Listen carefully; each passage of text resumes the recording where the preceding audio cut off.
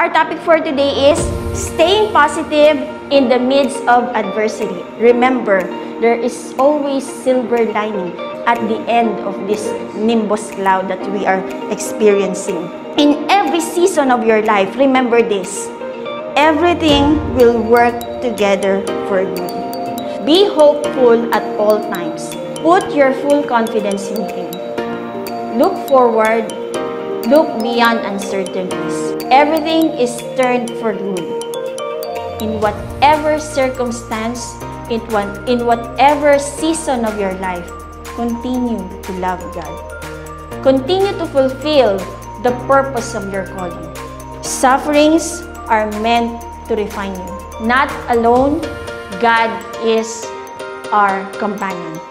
If God is for us, who can ever be against us? The Lord is your backer. Nothing can separate us from the love of God. Magtiwala ka lang na hindi ka nag-iisa. Kasama mo ang Panginoon. Convince yourself that you are a conqueror.